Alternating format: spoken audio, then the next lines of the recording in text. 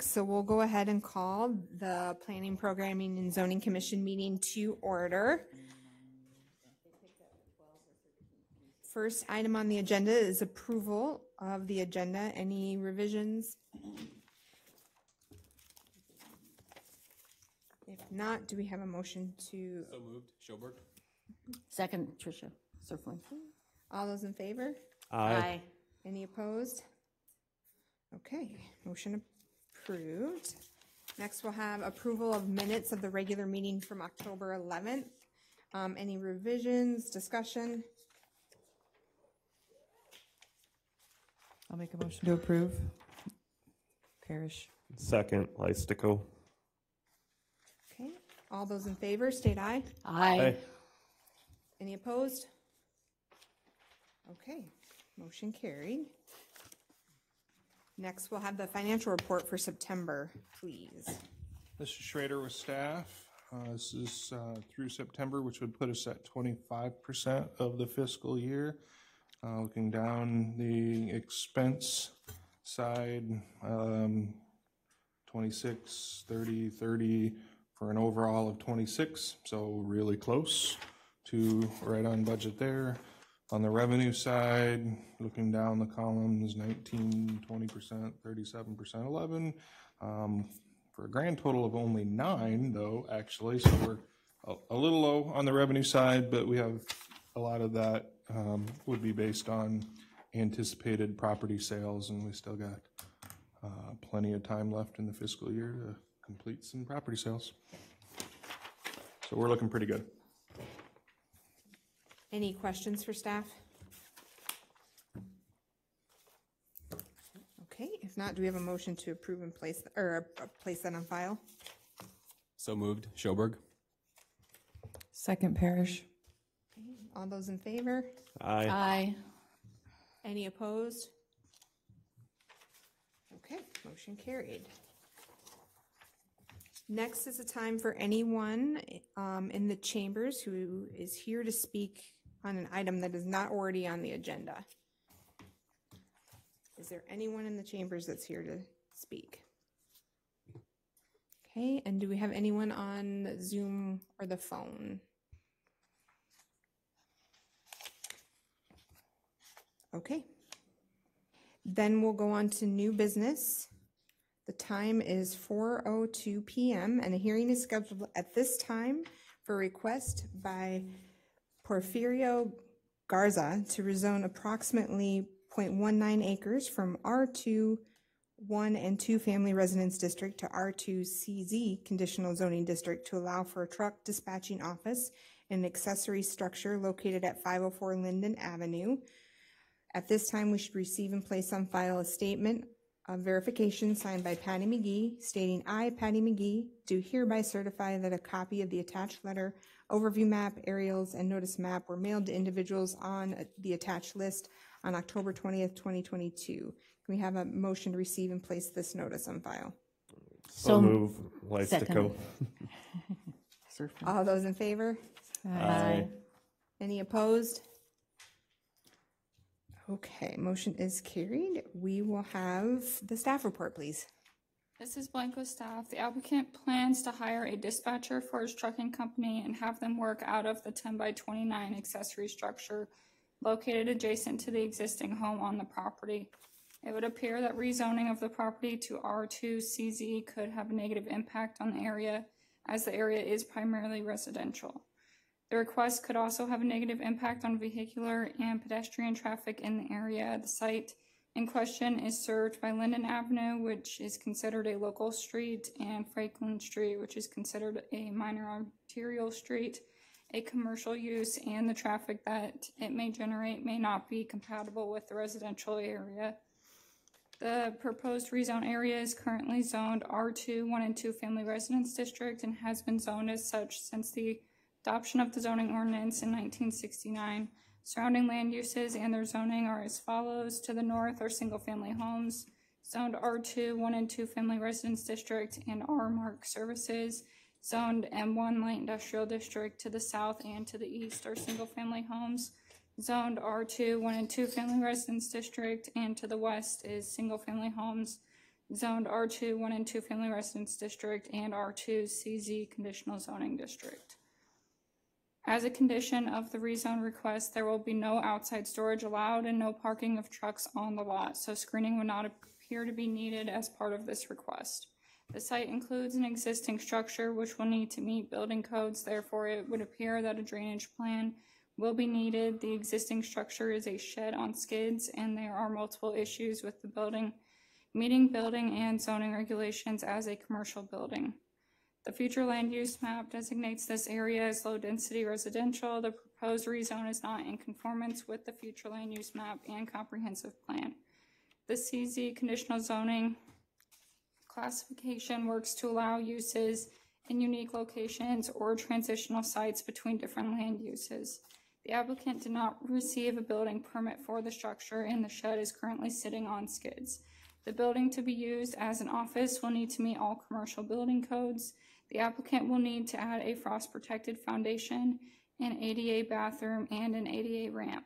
If approved to become a commercial building with an existing dwelling on the property, the uses would be non-compliant with multiple zoning regulations, including minimum lot size for each principal permitted use, minimum setback requirements between two principal permitted uses, and proper hard surfacing for the commercial use.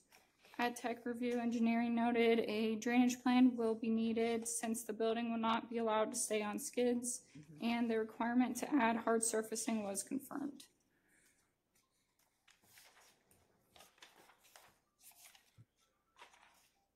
Therefore, staff recommends that the request by Porfirio Garza to rezone approximately 0.19 acres from R2 1 and 2 family residence district to R2 CZ conditional zoning district to allow for a truck dispatching office and an accessory structure adjacent to a house located at 504 Linden Avenue be denied for the following reasons. The site is in a primarily low-density residential area and could have a negative impact on the neighborhood. The building does not currently meet the building regulations and zoning regulations because no permit was applied for. The proposed rezone is not in conformance with the future land use map and comprehensive plan. If the commission votes to approve the rezone request, staff recommends the following conditions: that there is no parking of trucks or trailers on the lot, and that there is no outside storage.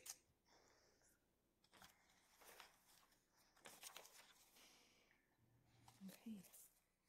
Initial questions by the commission? I'm going to abstain from this one for conflict of interest. All right. Is the applicant or someone on behalf of the applicant here to speak to the commission? Is the applicant on the phone or by Zoom?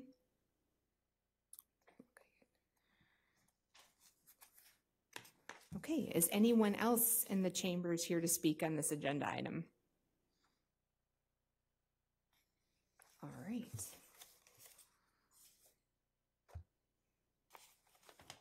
Do we want to entertain a motion to close the public hearing? Motion to close the public hearing. Second, Surfling. Okay, all those in favor state aye. Aye. Aye. Aye. Any opposed? Okay, the public hearing is closed.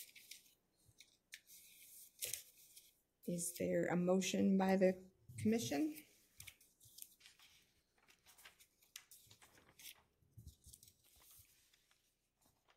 I will make the motion that the request by Porfirio Garza to rezone approximately 0.19 acres from R2 1 and 2 family residence district to R2 CZ conditional zoning district to allow for a truck dispatching office and an accessory structure adjacent to a house located at 504 Linden Avenue be denied. Second, Schoberg. Okay, any discussion? Okay, all those in favor state aye. Aye. Aye. Any opposed? Okay, and one abstention. Motion passes. And there's one member on. Yeah, Janelle, Yep. okay. she voted. Aye, yep.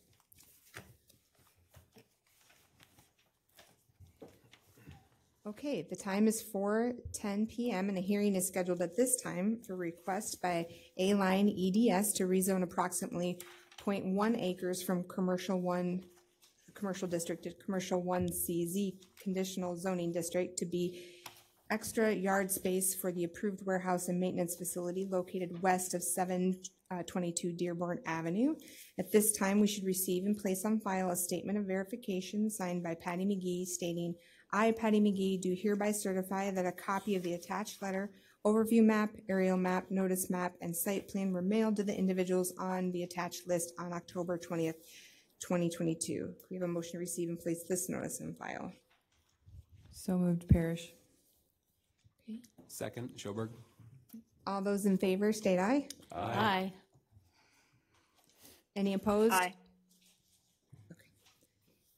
Motion carried. We'll have the staff report, please. The applicant is requesting to rezone the site in question to allow for the construction of a fence near the property lines abutting the residences at 702 Dearborn Avenue and 722 Dearborn Avenue, and to expand the previously approved storage yard onto the property in question.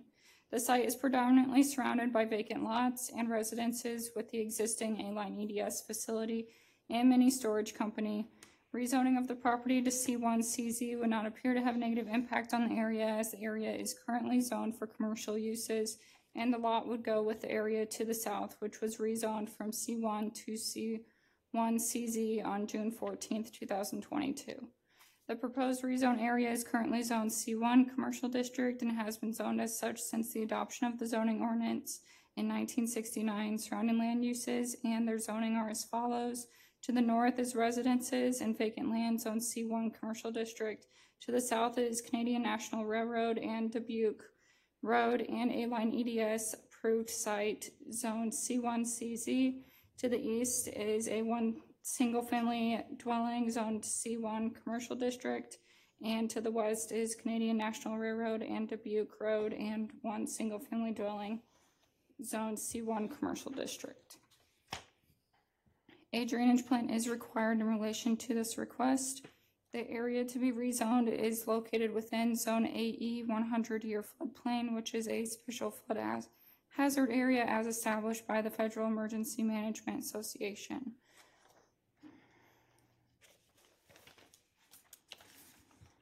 The CZ conditional zoning classification works to allow uses in unique locations or transitional sites between different land uses. Staff is in support of this request as the fence will provide a buffer between the warehouse and the residential properties. At tech review, it was noted a drainage plan has been submitted and is being reviewed by the engineering department. Therefore, staff recommends that the request by A-Line EDS to rezone approximately 0.55 acres from C1 Commercial District to C1 CZ Conditional Zoning District for additional storage yard area in conjunction with the proposed 24,000 square foot warehouse and maintenance facility located west of 722 Dearborn Avenue be approved for the following reasons. The request would not have a negative impact on traffic conditions in the area. The request would not have a negative impact on the surrounding area, and the request is in conformance with the future land use map and comprehensive land use plan. Thank you. Any initial questions for staff from the commission?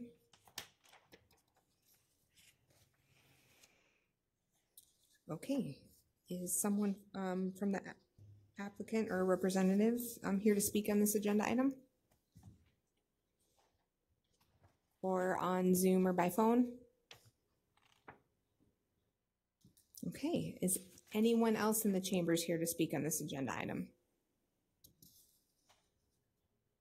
Okay, do we want to entertain a motion to close the I hearing? guess I just have one question. Nobody from 722 Dearborn has said anything about having any concerns. This is Blanco staff. No, I have not heard any Okay. comments on this request at all, actually. They requested it. They're a neighbor. They're the ones who requested this to be rezoned. We originally hadn't planned on putting the fence in between them. Can you, between the site. That's why we didn't rezone this parcel earlier with others. Then when we were speaking with them, removing the trees, they requested that the fence go in between both their houses just to keep anybody from wandering. So we're doing it to appease our neighbors. And can you identify yourself for a I'm minute? Ben DeYoung with A-Line EDS. Okay, thank you. Commissioner Parrish, do you have follow-up questions? Nope, that's it.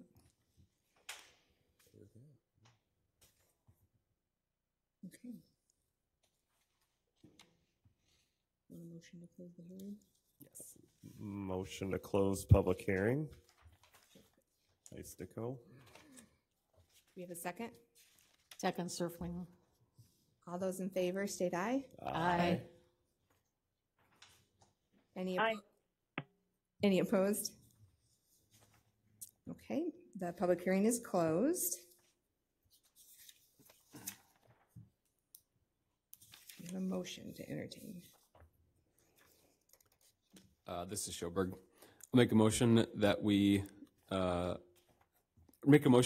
the request by A-Line EDS to rezone approximately 0.55 acres from C1 Commercial District to C1 CZ Conditional Zoning District for additional storage yard in conjunction with the proposed 24,000 square foot warehouse and maintenance facility located at 722 Dearborn Avenue be approved for the following reasons. The request does not appear to have a negative impact on traffic conditions in the area. The request does not appear to have a negative impact on the surrounding area, and the request is in conformance with the future land use map. Do we have a second? Second, Shirk. Okay. All those in favor, state aye. Aye. Any opposed? Aye. Any opposed? Okay, motion is carried. Thank you.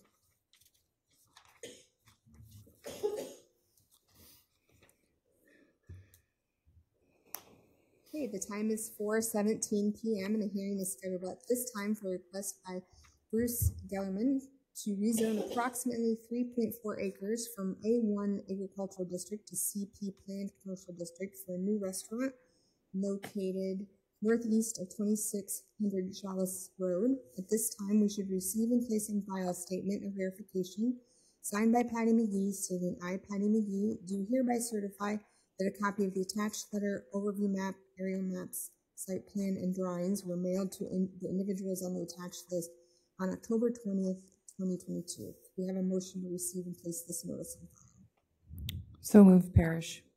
Second, Surfling. All those in favor, state aye. Aye. Any opposed? Motion carried. We'll have the staff report, please. This is blank with staff. The applicant is requesting to rezone the property in question to construct a 7,813 square foot restaurant with a patio. The request would not appear to have a negative impact on the surrounding neighborhood, which mostly consists of abutting agricultural land and residential across Highway 218. The Chalice Road Trail is located directly south of the site along East Chalice Road. The proposed restaurant will also have a sidewalk that will extend from the trail to the building. It should be a condition to require that the applicant install approaches for a mid-block crossing and potentially be required to install the crossing, including rectangular rapid flashing beacons in the future if determined to be warranted. Sidewalk should also be required to install along the frontage of the property so that it could potentially be connected to the sidewalk and trail system as adjacent parcels are developed. The area of the proposed site is zoned A1 Agricultural District and has been zoned as such since the adoption of the zoning ordinance in 1969. Surrounding land uses and zoning are as follows. To the north is Highway 218, commercial development with some vacant land, zoned M1 Light Industrial District. To the south is agricultural land and Lost Worlds Theme Park, zoned A1 Agricultural District and CP Planned Commercial District. To the east is residential area, zoned M1 Light Industrial District and R1 RP Planned 1 and 2 Family Residence District. To the west is agricultural land and Lost Island Water Park and Isle Hotel and Casino, zoned A1 Agricultural District and CP Planned Commercial District. The property is mostly located in Zone AE 100-year floodplain, which is a special flood hazard area as indicated by the Federal Insurance Administration's flood insurance rate map. The structure will be elevated to have a finished floor area of 851.5 feet or 2.5 feet above the base flood elevation. The applicant is requesting to rezone a 3.46 acre property northeast of 2600 East Chalice Road to construct a restaurant.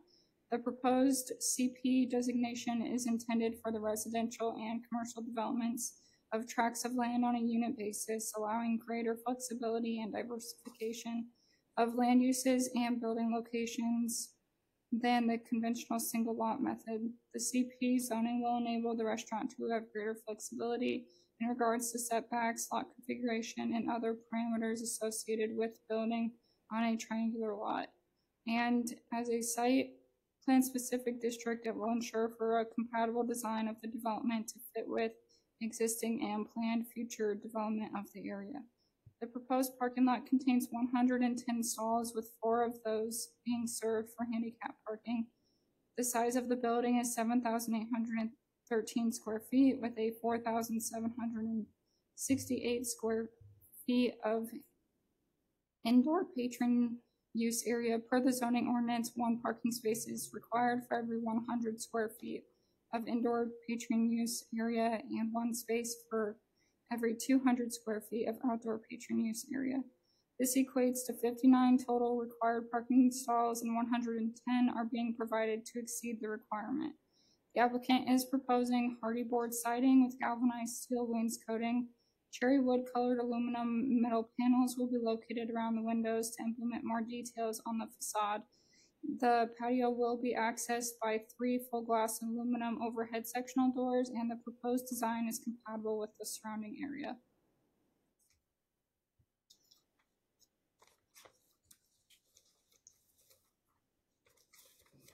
Therefore, staff recommends that the request by Bruce Berleman to rezone 3.46 acres northeast of 2600 East Chalice Road from A1 Agricultural District to CP Planned Commercial District to construct a new restaurant be approved for the following reasons. The request would not appear to have a negative impact on the surrounding area, and the request would not appear to have a negative impact upon pedestrian and traffic conditions within the surrounding area. The site will bring a neighborhood commercial use to a tourism destination north of a residential area that sits along Waterloo's Highway 218 corridor, and subject to the following conditions: that sidewalk be installed along the frontage of the property, that sidewalk approaches and curb drops be installed to connect pedestrians from the site in question to the bike trail across Chalice Road, that the Chalice Road pedestrian crossing will initially be an unmarked crossing. However, the applicant would be responsible to install the crossing and related elements, painting, signage, and wired rectangular rapid flashing beacons in the future if the City of Waterloo determines that they are warranted based on pedestrian use and safety. That a streetlight be installed within the right-of-way of Chalice Road at the proposed driveway, and that the final site plan meets all applicable city codes, regulations, etc., including but not limited to parking, landscaping, screening, drainage, etc. Thank you. Does the commission have initial questions?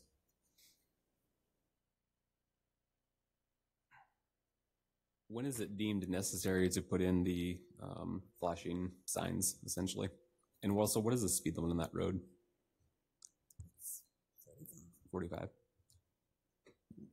Schrader with staff, yeah, I believe 45. And this was reviewed with the City of Waterloo traffic engineer. So we would probably have to do some additional analysis once the structure would be built and operating to look at whether or not there's a safety issue there based on the speed. That road is getting reconstructed. There's additional development occurring. So there's a lot of unknowns, and we didn't really feel that it was appropriate to just assume that the improvement of the rectangular flashing beacon crossing would be needed right away. But we thought if it ends up being a concern from a traffic engineer and traffic safety standpoint, that the condition should be there, that it would be required. So the short answer is that we'd have to do some additional study and review.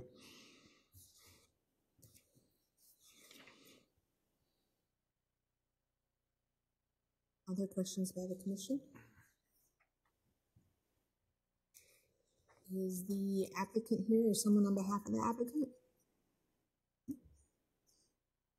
Please state your name and address for the record. My name is Rich Ayers, Ayers Design Group, 6876 Harding Street, Indianola, Iowa. I'm here in behalf of Bruce Gerlman, and we concur with staff comments, and we'll be working with them as we work through the site plan. Be happy to answer any questions. We're excited about coming to this area.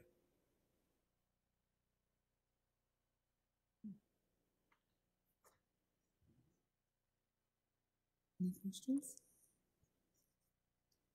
Anyone on the phone or Thank Zoom you. have questions? Okay. Is anyone else in the chambers here to speak on this agenda item? Okay, anyone else on the phone or Zoom here to speak on this agenda item? Okay. Do we entertain a motion to close the hearing? So moved. Schoberg. Second, Parrish. All those in favor of the motion to close the public hearing? Aye. Aye. Any opposed? Okay, public hearing is closed.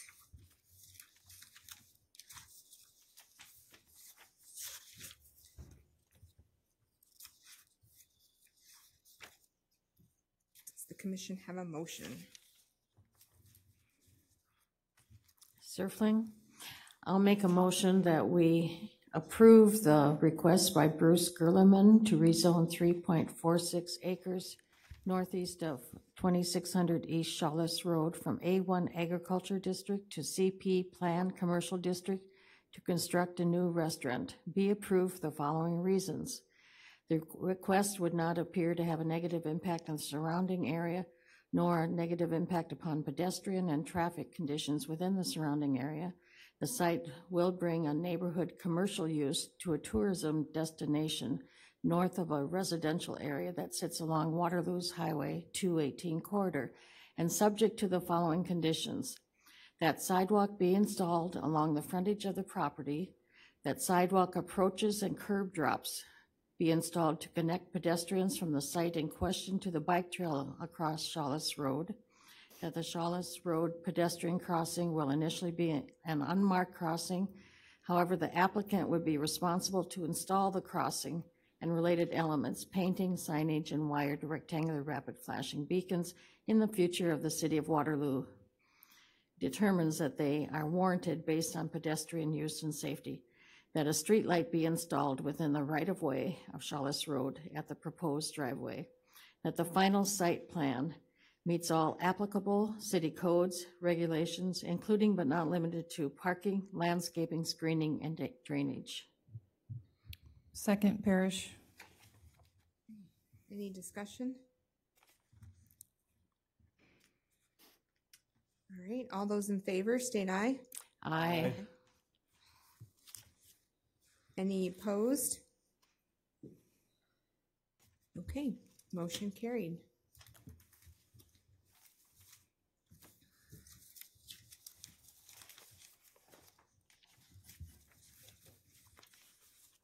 Okay, the next item on the agenda is a request by Ritland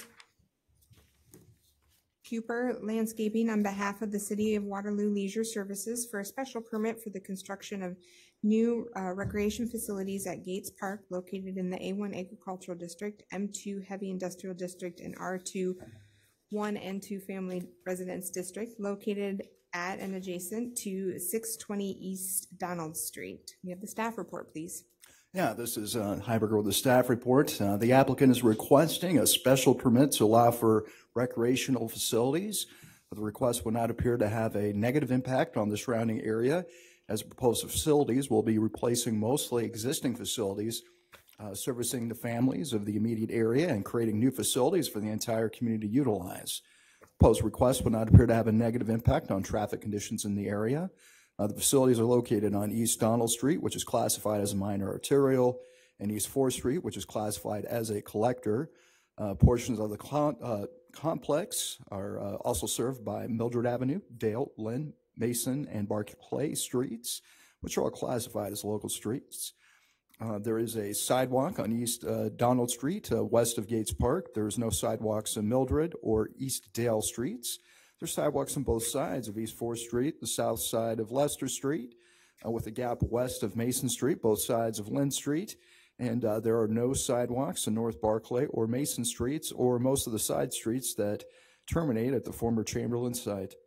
There's a trail on the north side of East Donald Street that connects with the trails within Gates Park, and then heads west along East and West Donald Streets to East Street. The area of the existing Gates Park is zoned A1 Agricultural District. Former Chamberlain site is zoned M2 Heavy Industrial District. And Lower Gates Park is zoned R2 1 and 2 Family Residence District and have been zoned as such since the adoption of the zoning ordinance in 1969. Surrounding land uses and their zoning are as follows: East Donald Street and residential zoned R2 1 and 2 Family Residence District. Residential zoned R2 1 and 2 Family Residence District to the south. To the east is Gates Park, Golf Course zoned A1 Agricultural District. To the west, residential zoned R2 1 and 2 Family Residence District.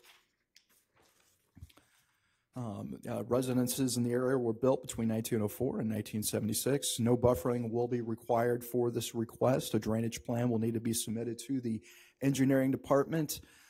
Portions of the property are located in a special flood hazard area as indicated by FEMA.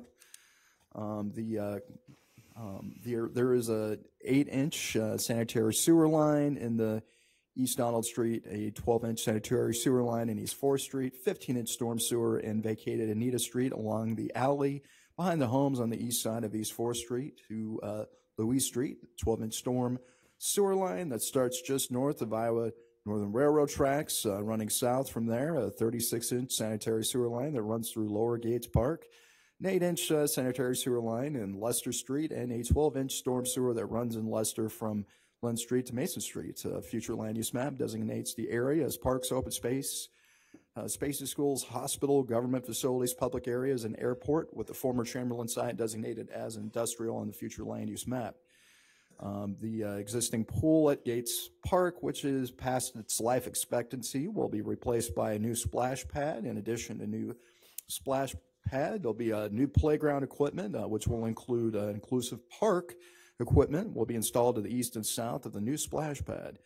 To the north of Louise Street will be an improved soccer field along with basketball courts, roller skating trail around the courts, a playground and shelter. The parking lot at the end of Louise Street will also see improvements. The former Chamberlain site will also be turned into parkland with a trail on the eastern portion of the site and several potential park-related facilities on the west side of the property, such as earthwork mounds, potential sculpture locations, and prairie plantings.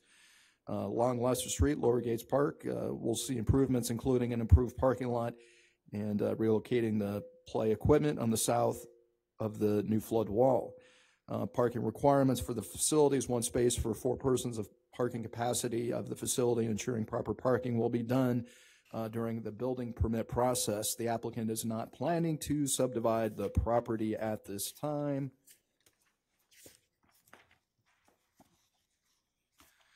Therefore, staff recommends that the request by Ritland Kuiper Landscaping on behalf of the City of Waterloo Leisure Services for special permit for the construction of a new recreational facilities at Gates Park located in the A1 Agricultural District, M2 Heavy Industrial District, and R2 1 and 2 Family Residence District located at adjacent to 620 East Donald Street be approved for the following reasons. The existing pool facilities are beyond their lifespan and require replacement.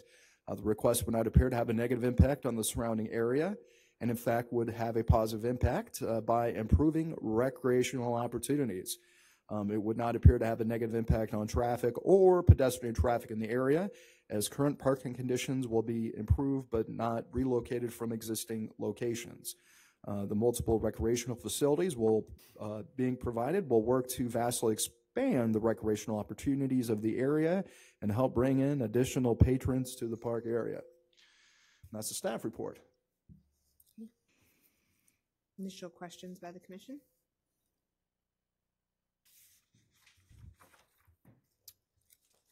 Okay, is someone for Ritland Kuiper here to address the commission? Yes, I'm Mark Kuiper from Ritland Kuiper Landscape Architects, and I don't have a formal presentation, but I'm here to answer any questions that might arise. Okay. Anyone on phone or by Zoom have any questions? Okay. I know that you guys hosted some more public meetings recently about this project. Did you get any feedback from the community or the neighborhood? Yeah, we had some great discussions with area residents. There are still people in the neighborhood that expressed ongoing concerns about wanting to have a pool in Gates Park, and we certainly understand that. And we talked through the process that was gone through in the aquatics master plan, why the city has moved toward opportunities to expand the recreational opportunities in Gates Park beyond that, and then really tried to address those questions and had some great discussions with area residents. And then we had some input on the playground equipment and aquatic splash pad features that were going to be implemented there, hoping that by collecting all those votes that we could represent what everybody wanted. So we got some great input.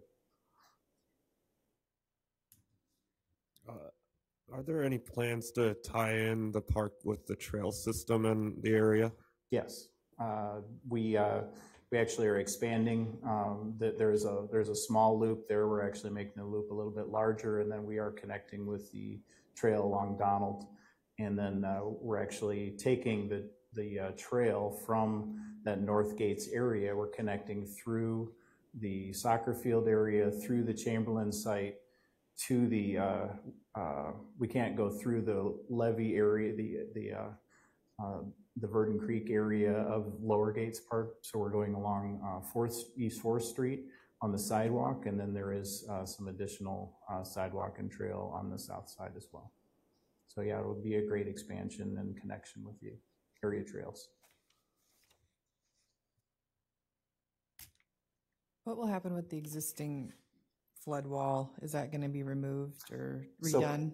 So part of the proposal is not to actually do anything with the wall itself other than to enhance it visually. So we're going to be exploring creating some sculpted mounds and trees in front of the wall that would actually really obscure it from view from the street for most of the area. There are some exposed areas of the wall that we're looking at some possible facing alternatives, putting some type of facing material on it.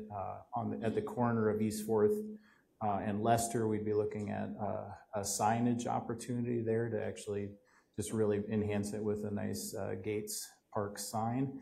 And then where there's an entry through the wall, we'd look at maybe a cast stone cap and some other enhancements of the wall where it's exposed. And we can't do the mounding and the vegetation. Mm-hmm.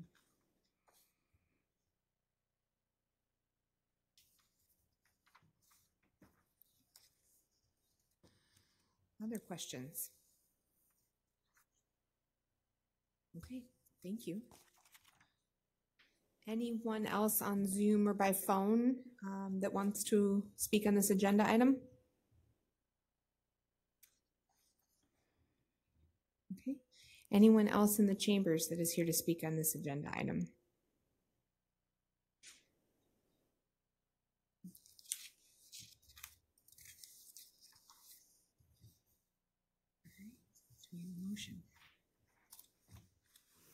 I will make a motion that the request by Ritland Kuiper Landscaping on behalf of the City of Waterloo Leisure Services for a special permit for the construction of new recreational facilities at Gates Park located in the A1 Agricultural District, M2 Heavy Industrial District, and R2 1 and 2 Family Residence District located at and adjacent to 620 East Donald Street be approved for the following reasons. The existing pool facilities are beyond their lifespan. The request would not appear to have negative impact on the surrounding area and would actually have a positive impact. It would not have a negative impact on traffic. And the multiple recreational facilities being provided will work to vastly expand the recreational opportunities in the area. There a second? Second, Shirk. Any discussion by the commission? Okay, all those in favor state aye. Aye. Any opposed? Aye. Any opposed? Okay, motion carried.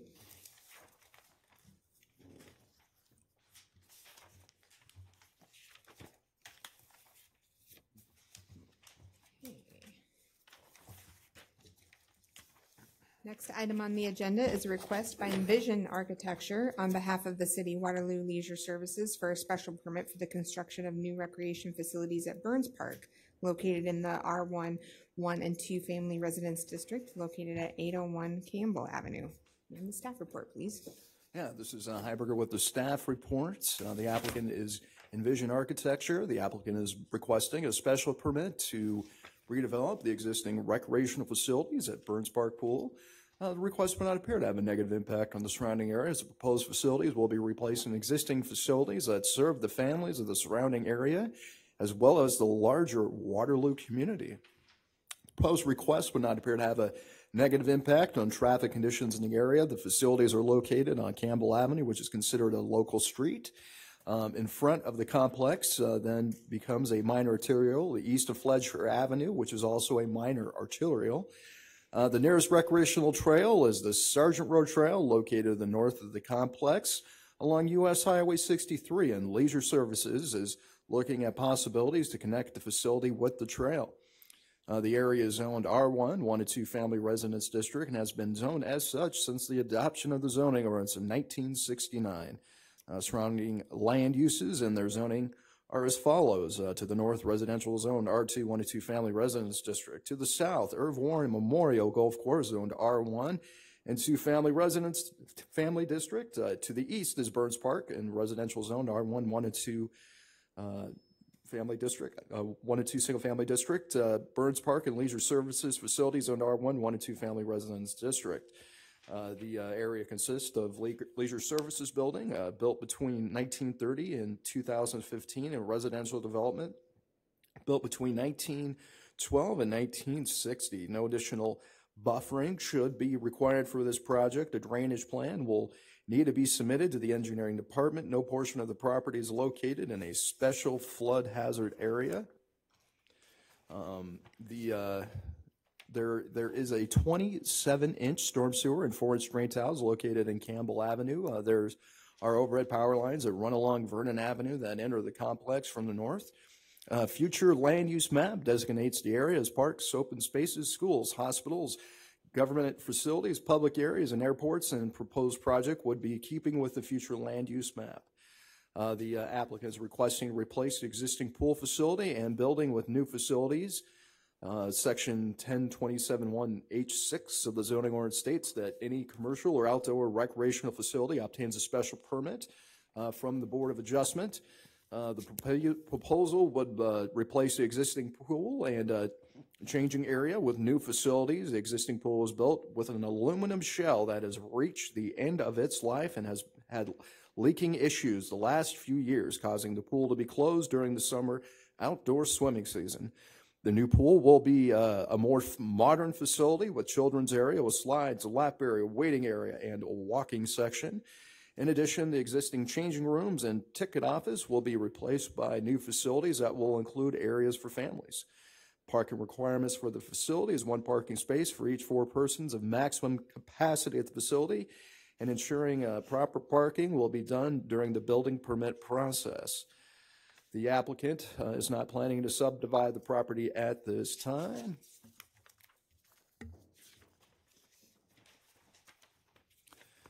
Therefore, staff recommends that the request by Envision Architecture on behalf of the City of Waterloo Leisure Services for a special permit for the construction of a new recreational facilities at Burns Park, located at R1, 1 and 2 family residence district, located at 801 Campbell Avenue, be approved for the following reasons.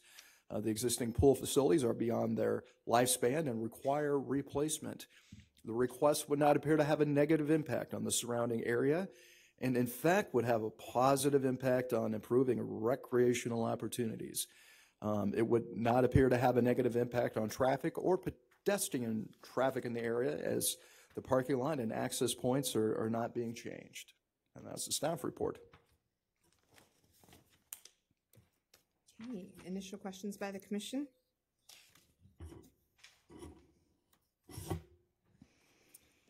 Okay. Thank you. Is someone from Envision here? Come forward and state your name. Good afternoon. My name is Brett Van Zee with Envision Architecture at 501 Sycamore. I think there was a very nice staff report on the project along with imagery. I'm here really to answer any questions that the commission may have on this project.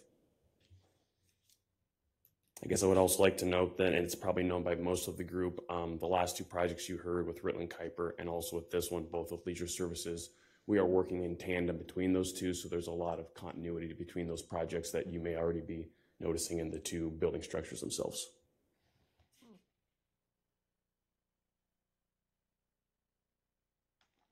Okay. Questions by the commission? Oh, I was just going to ask, what kind of timeline are you looking at? So the Gates project is looking to move first. So on this project at Burns Park, we're looking to get in most of next season with the current pool, start construction then late summer and or fall of next year. Then that construction would take into 2024. We're trying to make it so that only one of those locations is down at a time. So it's more of a phased approach between Gates and Burns. So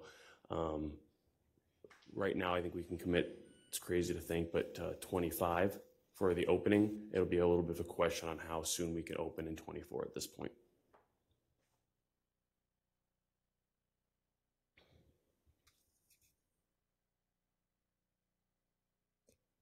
Anyone on Zoom or by phone have any questions? Okay. All right, thank you. Thank you. Rob has a question.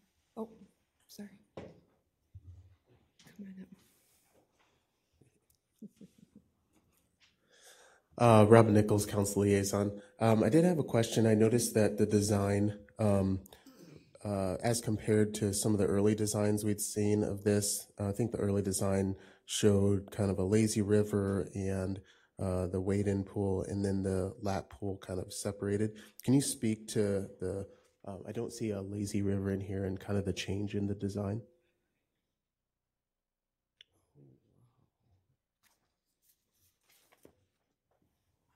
So as we look at this project holistically and with the budget that we have, we did run into a couple budget constraints, which did require us to look at the sizing of the overall pool. So the lazy river was one element that we looked to pull out and replace with a smaller walking channel. We met and talked with Leisure Services about this project and really what amenities they felt best fit this community area. The other reason why we looked at one overall body of water is when we connect all of the various pools, that actually helps us a lot on our mechanical side. We're able to cut down the amount of mechanical equipment and the cost associated with that by connecting these various bodies of water instead of having 2 or 3 separate individual bodies of water. So we tried to just find ways that we could be more budget conscious with the overall layout configuration. I would note that compared to the current pool that's at Burns, our occupancy numbers that this pool can support are up by about 1/3. And that's really because the shallow area of a pool per state code allows a lot higher occupancy in the pool than a deep end does. And the current Burns pool is a significantly deeper overall pool structure. So really the amount of occupants that can use the current Burns pool compared to this new design has actually increased by about a quarter. So we're hoping between the deck surface area and the water amenities, while the pool size is a little bit smaller, there's more amenities overall compared to the current pool, as well as it can support more of the community at a time.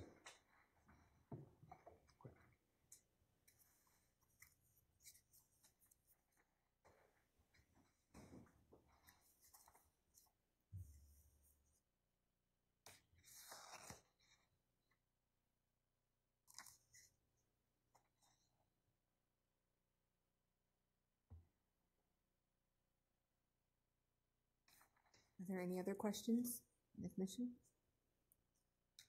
Anyone else in the chambers here to speak on this agenda item? And please state your name for the record and address. Paul Hudding, Leisure Services Director, City of Waterloo. I just want to let you know that I am here and I'm available for questions on both of these projects. Our consultants did a fine job, so I think they've covered most of it, but I'm here if there are any further questions. I guess similar to Commissioner Parrish's question on the last project, have there been concerns from the community on this project? We've had an ongoing series of dialogues, and it goes back to when we originally had a public meeting here in these chambers with the City Council, where we had a presentation. We had a public hearing and vote here. We also had a public vote at Leisure Services Commission, and we backing up from that, we did have a survey with about 1,000 respondents. That was electronic. It was COVID time, so it was done in that manner.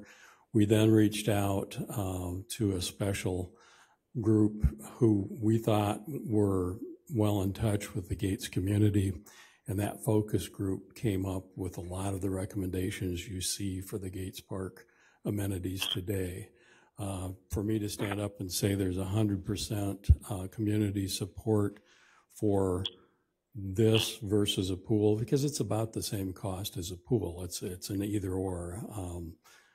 Just don't have the money to do both. And I think we're better meeting the needs of the community, and especially based on the attendance reports from Gates Pool over the last 10 to 12 years have been just extremely, extremely low. So it hasn't been used by the community. We feel with the input from the focus group, the new facilities really will be. So, and we had two different public input meetings on that Mr. Kuiper outlined for you, and we did have a lot of input from folks. They're both on the picking the features for the play areas at Gates Park and on the overall concept and the reasons and that type of thing. I think in most cases, I think Mark could probably agree with me, once we had the conversation in depth with any individuals, in most cases there was general understanding that if the pool is not being used, we should spend the money to build something that will be used. So I think we're in a better place than we were a few months ago, and I think that support is well, not 100%. I think it's overwhelmingly in favor of doing what we're doing instead of putting what would have to be a downsized pool in there. So, any other questions? They had talked about, I had heard, and I don't know if it's legitimate or not, but running like some kind of shuttle between the two sites at some point. Is that? Yes, that actually was mentioned in several of our grant applications, and you're probably aware we have funding secured from a number of local funders. And the idea is to, and I have spoken with the director of Met Transit, or manager of Met Transit, the idea is to connect both parks, because we feel there'll be demand to go both ways, because there are a lot of features planned for Gates Park that we do not have at Burns Park or anywhere in that part of our city. And with the pool not being in Gates Park, of course, it makes sense to make that accessible by a shuttle. And The idea will be to have a free shuttle. We'll probably be looking for sponsors for that. May do it with our operating budget, but that is in the plan.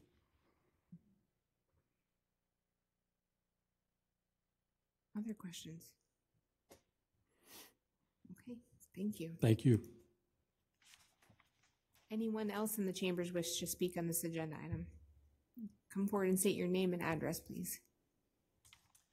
My name is Ray Bruns. I live at 308 Lester, which is right across the street from Lower Gates. The reason I didn't get up and comment on the last agenda item, because my letter said my request was from Envision Architects. So I guess my concern by living across the street from the park, and this might be better addressed to the architects than to you guys, is that on the drawing, it appears that they want to remove an existing restroom and build a new one.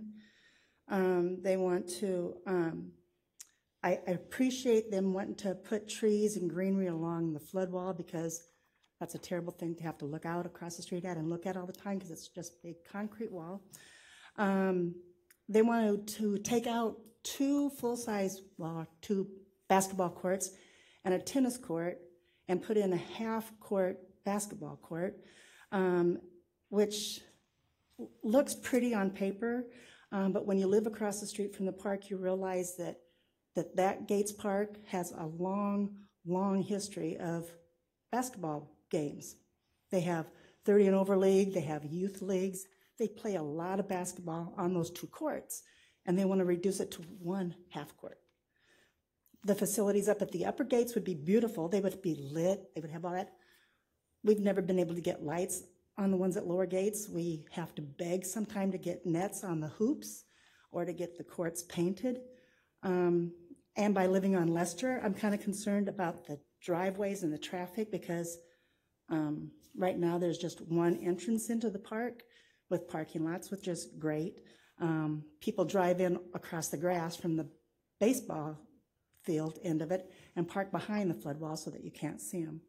Another concern that I have is just lighting in general. With the existing shelter, there's lights in there and everything, but the lights come on like at midnight and are on until like 3 o'clock when the park is closed. And so even in the evening, if you wanted to use the existing shelter, there's no lights. So, I mean, I like the idea of the things that they want to do. I just am not sure if I agree with the idea of tearing down something that's been there, like the basketball courts that have been there for years, where it would be, in my opinion, cheaper to resurface than to rebuild. And so, yeah, I don't know where the driveways come as far as Lynn and Mason, but yeah, I might be better off directing comments to you since I live right across the street, but that's kind of where I'm going with Lower Gates. Thank you. Well, I do appreciate the comments and the questions, and in any public forum, that's great to have that feedback, and I'll try and touch on what I remember from your questions as I go through. But basically, as we worked with the focus group, one of the things that was talked about, and certainly there wasn't uniformity on the neighborhood and what they wanted. That we did hear from a few folks in that Lester neighborhood that they would rather not have the noise that close to them. As we work through what would be an appropriate venue, hosting for parking, the idea for having a major basketball venue, so instead of those two existing basketball courts that are located on Lester that are actually beyond they would have to be actually rebuilt just in their current condition. Rather than rebuilding those in their current location, we're actually going to expand and go to 3 courts in that north area. You broke up a little bit. Can you say that again? With the hope that this would be a venue that would actually be able to host the larger events like the. Go ahead if you wanted to. I'm aware of. If you are on Zoom, could you please mute? Okay. Thank you. And so the hope is that this amphitheater that you saw pictures of would actually not only host with 3 larger basketball courts than are on on Leicester Street. They would be larger, and they would actually be able to host a multitude of different events, whether it was basketball. We could have other court games on there. The hope is to have organized skating events. There's actually clubs that are doing skating and competitions and dance competitions of that nature. We want to be able to have, there's a performance structure that will host large groups for picnics and family gatherings and that kind of thing, but it'll also double as a performance venue.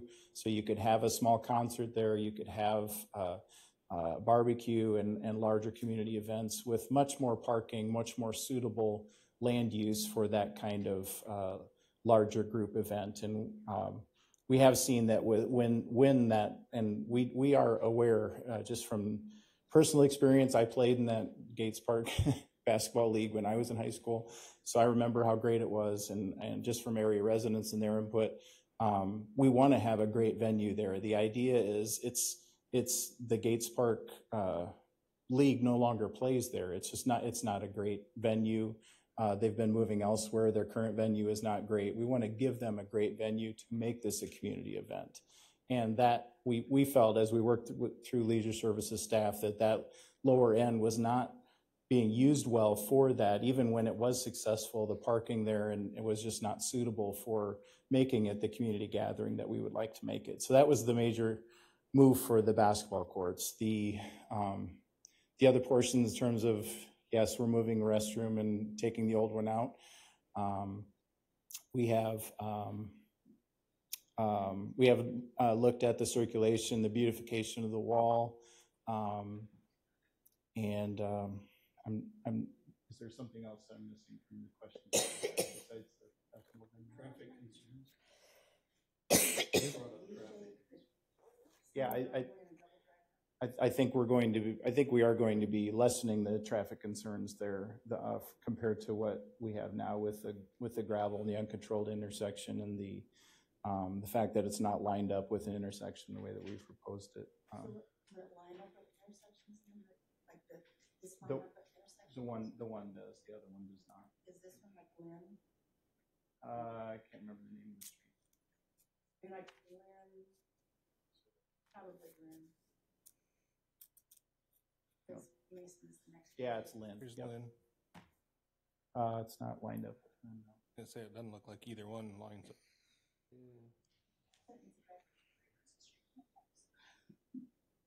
So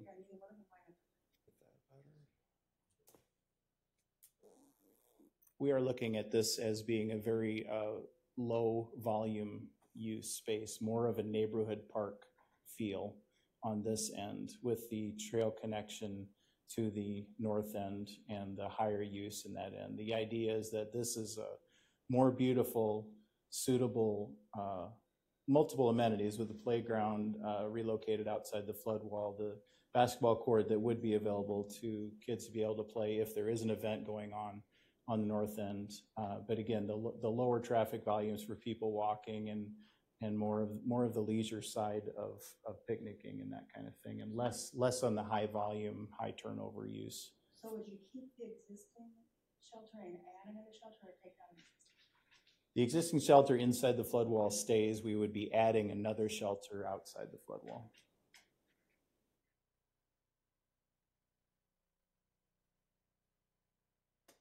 Okay. All right. Thank you. Anyone else in the chambers here to speak on this agenda item? Anyone else on the phone or Zoom here to speak on this agenda item? Okay. We have a motion.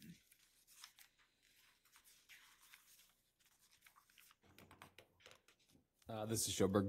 I'll make a motion that we approve the request by Envision Architecture on behalf of the City of Waterloo Leisure Services for a special permit for the construction of a new recreational facility at Burns Park located in the R1 1 and 2 Family Residence District, located at 801 Campbell Avenue, be approved for the following reasons. The existing pool facilities are beyond their lifespan and require replacement. The request would not appear to have a negative impact on the surrounding area and in fact would have a positive impact by improving recreational opportunities. It would not appear to have a negative impact on traffic or pedestrian traffic in the area, as the parking lot and access points are not being changed. I'll second it. Surfling. Any discussion by the commission?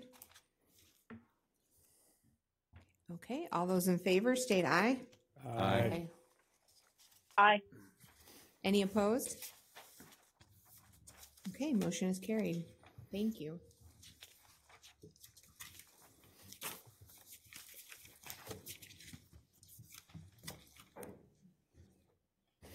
Okay, the next item on the agenda is a request by Feng Lian for a special permit to allow for a religious institution in the R4 Multiple Residence District at 1115 West 4th Avenue. Can we have the staff report, please? Yeah, Thong Kong Lian is the applicant. The applicant's requesting to allow for a religious facility in an existing building at 1115 and 1125 West 4th Street. The request would not appear to have a negative impact on the surrounding area. The area contains residential structures, churches, and office buildings. The site is previously housed a chiropractor's office. The proposed request is not anticipated to impact pedestrian or traffic conditions in the area. There are no trails in the immediate vicinity. The property in question is zoned R4, Multiple Residence District, and has been zoned as such since the adoption of the zoning ordinance in 1969. To the north is residential and office buildings zoned R4 Multiple Residence District. To the south and west is residential office buildings and commercial zoned R4 Multiple Residence District, R3 Multiple Residence District, and C1 Commercial Neighborhood Commercial District. To the east is residential and office buildings zoned R4 Multiple Residence District and R3 Multiple Residence District. The area consists of commercial and residential structures built between the 1990s and 1960s. No buffers or screen will be required. A drainage plan will not be needed. The structure is not located in a special flood hazard area. Irving Elementary is located about 400 feet to the east, and Elementary is about 400 feet southeast of the special permit area. There is a 15-inch sanitary sewer underneath 4th Street and 43-inch storm sewer on the south side of 4th Street. There's also 15-inch sanitary sewer main underneath Baltimore Street and 33-inch storm sewer on the east side of Baltimore Street. No utilities will be impacted by this request.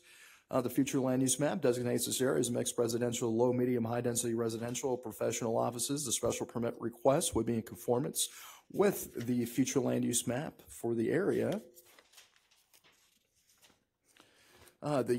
The applicant's requesting a special permit to allow for a religious facility in an existing commercial building, and the facility currently has approximately 20 church members. Sanctuary assembly area is 2,420 square feet in size. Based on the size of the sanctuary assembly area, the occupancy would be for 76 parking spaces. Parking requirements for religious facility is 1 parking space for each 4 persons. Maximum occupancy, this would just require 19 parking spaces. Currently, there are 50 parking spaces in the parking lot, and the applicant exceeds the parking requirement by 31 spaces. If other non-church uses are to operate from the building, which has finished basement level for a total finished floor area of 1,936 square feet, then additional review of the required parking would be needed. The applicant has already visited with building inspection, and there are a few minor fire and building code issues that will need to be addressed. The applicant is not proposing to subdivide the property. Therefore, staff recommends the request by Thong Con Lian for a special permit to allow for a religious facility to be located at 1115 and 1125 West 4th Street in the R4 Multiple Residence District be approved for the following reasons. The request would not appear to have a negative impact on the surrounding neighborhood, and the request would not appear to have a negative impact on pedestrian or vehicular traffic conditions in the area. And that's the staff report. Any questions for staff? Yeah, would it be necessary to add a condition to require that they have a plan to meet fire and building codes if the requests were approved? I know in the past we've ran into some things as far as making sure that we meet those codes before instead of after the fact, where it becomes maybe too much of a cost burden. Yeah, I mean that could be potentially added as a condition. Yes. At least, yeah, the applicant has visited with both fire inspection and building departments, so they are aware of what those requirements may be. Other questions for staff? Okay. That would be straighter with staff, but that would be fine to add kind of our typical, the final site plan meets all applicable codes. Great. Is the applicant here or someone on behalf of the applicant? Okay. And just state your name for the record. Yeah, my name is Tong Lian. Okay. Yes. Is there anything you want to tell the commission? We really need a permit. Okay. Thank you so much. Yeah. Any questions? Any questions from anyone by phone or on Zoom? Okay, thank you. Is anyone else here to speak on this agenda item? Or by here by phone or Zoom? Okay, we have a motion. Yes, Lystico, I'll make the motion that the request by Tong Leon for a special permit to allow for a religious facility to be located at 1115 and 1125 West 4th Street in the R4 Multiple Residence District be approved with the condition that all building and fire codes are met. Is there a second? Second, Schoberg. Any discussion by the commission? Okay, all those in favor, state aye. Aye. Aye. And Aye. any opposed? Okay, motion carried.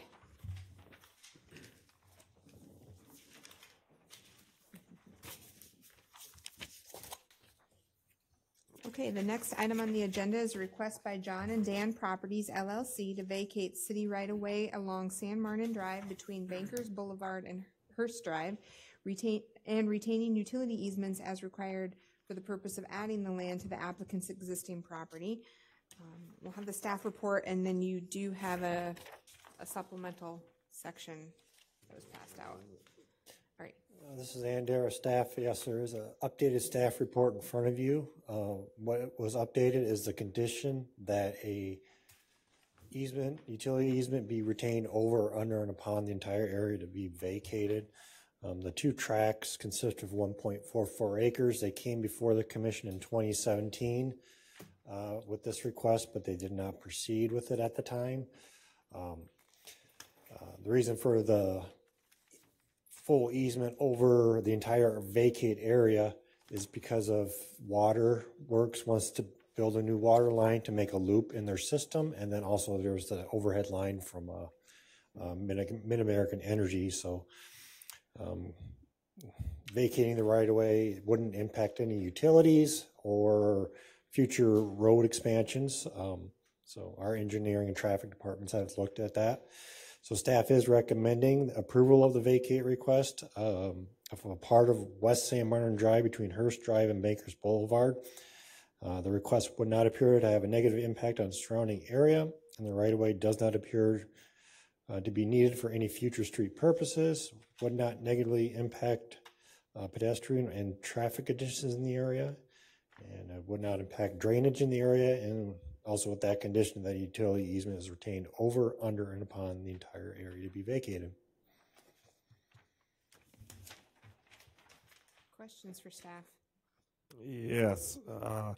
This particular parcel of land or area of land wasn't in a former state-owned highway right-of-way, was it? Yes, it was. So is it applicable to any state code that would go through? Yes, we'd have to go through 306.23 code in order to offer back to original owners. So very good, as long as you're aware of that. Yeah, we are.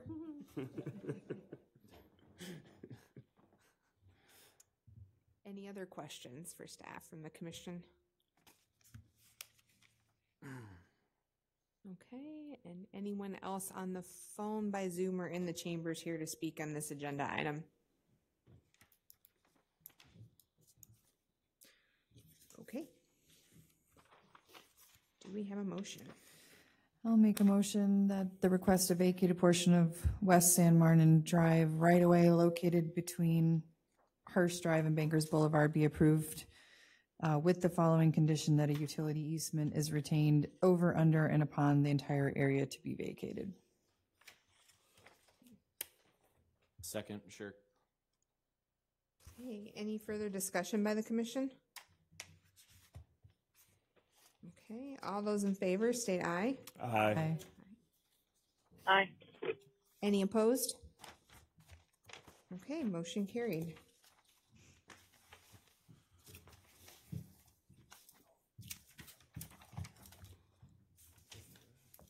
Next on the agenda is a request by Hong Ling Fang to vacate 60 linear feet of sidewalk in the R2, 1, and 2 family residence district located in front of 620 Byron Avenue. Do we have a staff report on this or updated? This is Schrader with staff. As the commission is aware, this item was on the agenda last month where it was tabled. So I won't go through the entire staff report, just provide kind of the update. During the tech review, the engineering department noted that their agreement that the request should be denied as this is a relatively easy infill project to connect Baltimore Street and Western Avenue. It was noted that the Complete Streets Advisory Committee voted to recommend denial of the request and had concerns about the precedent this would set for others to have segments of sidewalk that could be connected by future sidewalk infill projects removed. At the October 27th meeting, the Complete Streets Committee voted to recommend a infill project as part of the request for 2023 budget request to do an infill on the remainder of this missing segment. At the October 11th, 2022 meeting, the Planning, Programming, and Zoning Commission tabled the item. Further research after the meeting, it was discovered that the home was built in 1940 and sidewalks were required at that time. The commission in part tabled the item to see if the request could be denied, but that the requirement to reinstall the sidewalk be deferred until such time as an infill project was completed. It was determined that such a deferral could not be done, and it would set a bad precedent for improper removal of sidewalk. Therefore, staff recommends that the request by Hong Ling Fang to vacate 60 linear feet of sidewalk in the R2, 1, and 2 family residence district located in front of 620 Byron Avenue be denied for the following reasons. The sidewalk removal was done without a permit. It would set precedent for others to remove sidewalk and reduce walkability of neighborhoods and make future sidewalk infill projects more difficult. There's only a small infill project segment that would be required to complete the sidewalk network in this area, connecting homes by Habitat for Humanity and Baltimore Street and providing alternate route to Irving Elementary School for walking to West High. And the Complete Streets Advisory Committee had recommended denial of the request and is looking at funding sources to complete the sidewalk infill in this area. Questions for staff?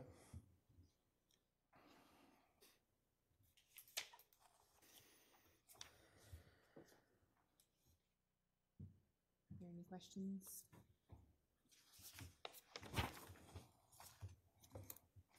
Any questions from anyone on Zoom or by phone? Okay. Does the applicant want to readdress the commission? I'll be abstaining also for this. Okay. I might take off. Okay. If you want to come forward, you can. My name is Hong Liang Fang. Address is 1620 Brown Avenue. Do you have any question for me? Any questions for? No. Any questions by anyone on Zoom or by phone? Okay, thank you. Do we want to make a motion? Yes. I'm making this motion, and I urge our code makers, our people above us and the council to maybe get this process correct. I will make the motion that the request by Hong Ling Fang to vacate 60 linear feet of sidewalk in the R2, 1, and 2 family residence district located in front of 620 Byron Avenue be approved for the following reasons. The house was built in 1940 and no one else around there is required to have a sidewalk. We need to get that right. We have to have a second to discuss the motion. Do we have a second? Second, Schoberg. Okay. Is there discussion by the commission? So the current motion is to approve the request.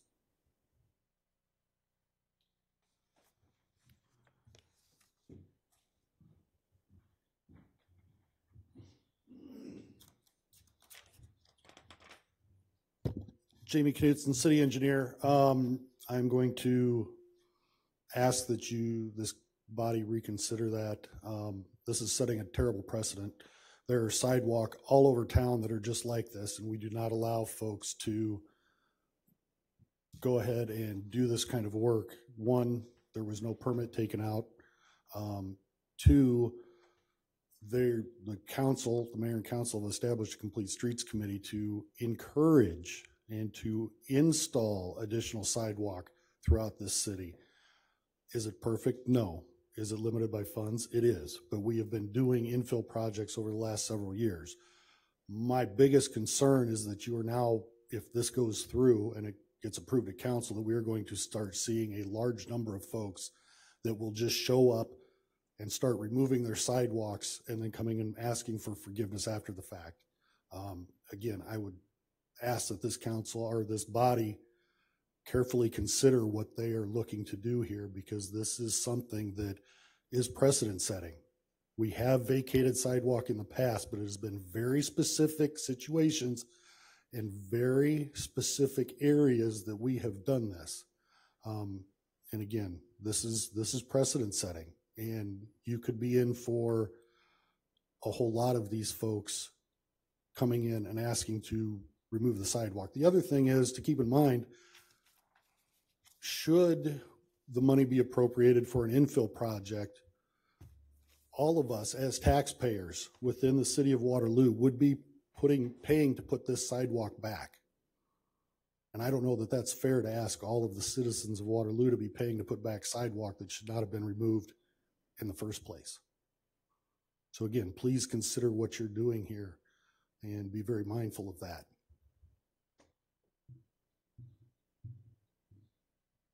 Any further discussion by the commission or comments? Otherwise, I'll take a roll call vote on the motion. Yes. Again, I emphasize the fact that this was a house built in 1940 when everyone was required to have a sidewalk there, and that was the only house built at that point in time. No one else around that, on that street and that block, has sidewalk. I feel like they do fall into a very special circumstance that isn't necessarily fair. Did they take the sidewalk out without a permit? Yes. Was that sidewalk being utilized by anyone? Probably not. And we tried to get this correct, and well, here we're having a conversation to emphasize the importance of getting code correct. So I'll leave it at that. My only question would be, I agree with you on that, but we're setting I think a bad precedent, I think going forward, but maybe that sidewalk's not being used now. But who's to say not later, 20 years down the road, and are we putting that burden on that next homeowner that was unfairly taken out in the first place? Because as we know, things do change. And I agree with what you're saying, most of it, but I think, because it does seem funny that it's there. But at the same time, we've seen things change, and we could be passing that burden along to the next person, and then they're going to come back on us. I guess what I've gotten out of that, and Steph would correct me if I'm wrong, but there is a goal to infill that entire street at some point.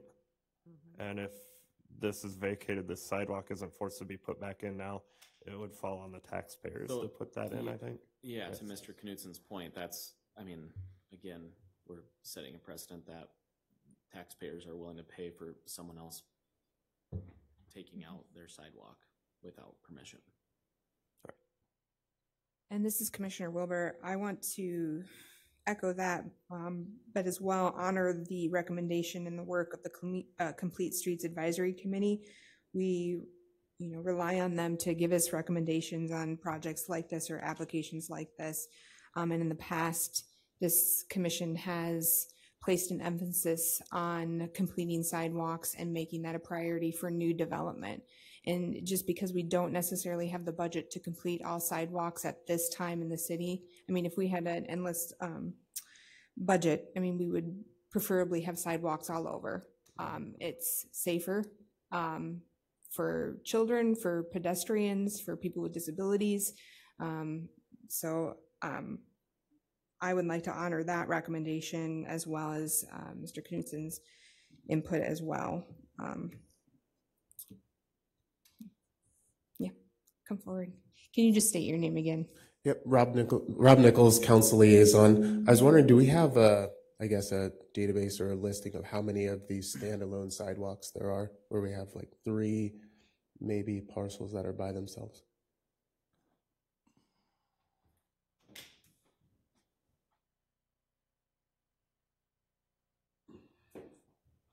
Jamie Knudsen, City Engineer. I don't have that off the top of my head, Rob. We do have in our GIS database in the office a listing, a map of all of these, where all the sidewalk is. So I'd be able to provide that if you were curious. This is Schrader with staff, and along with that map that shows where the sidewalk is, it shows where the sidewalk isn't. So it shows the gap. It doesn't necessarily have it analyzed to say there's one parcel gap here, a 3 parcel gap here, but it could be reviewed to look at that.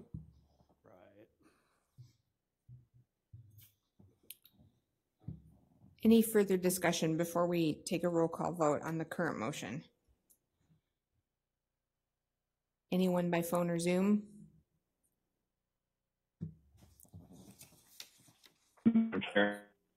Yes.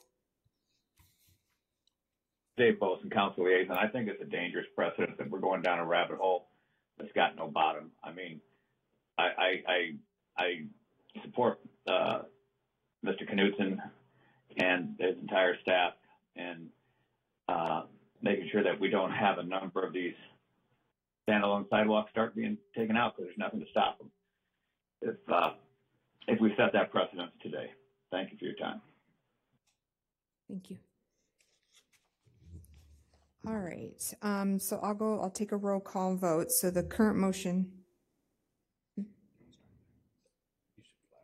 Okay.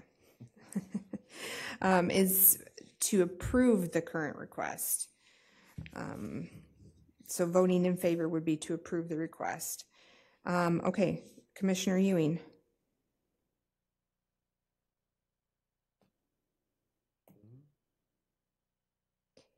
Janelle, are you still on the phone? Okay. She's not. I don't think she's on anymore. She might have muted herself. Yeah, when she was on the phone. Yeah. But she's not even on. Oh. She had previously been listed. Do we have enough to vote then? If Allie abstained and Janelle is, and Steve is not here. Yeah, we still have 5. Okay. We're good. All right, Commissioner Surflin, what is your vote?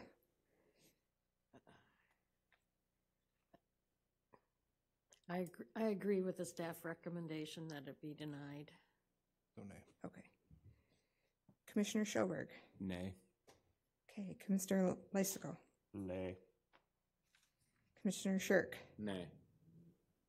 Okay, and the chair votes nay. Okay. So we need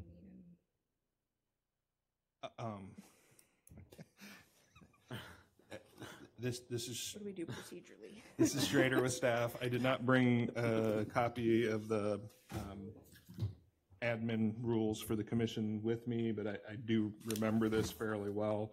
What the rules state is that you can make a motion alternatively, but you don't have to. Absent another motion, the request failed to get a recommendation of approval. Okay. Does someone from the commission want to make an alternative motion?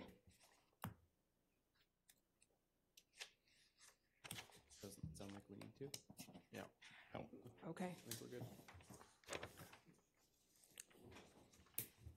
All right.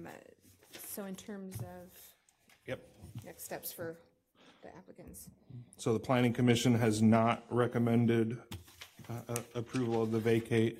It can still go on to the city council, assuming the applicants want it to. We'll touch base with them to verify if they wanted to go on and what a timeline for getting it to the council would be. Thank you.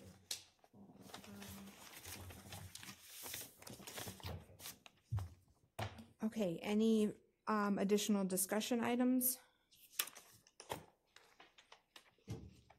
I would just note that the next meeting is December 13th. Please continue to, if you already know that you will not be able to be in attendance, please let city staff know. Otherwise, is there a motion to adjourn? So moved. Second. Okay, all those in favor state aye. Aye. Okay, any opposed? All right, motion carried.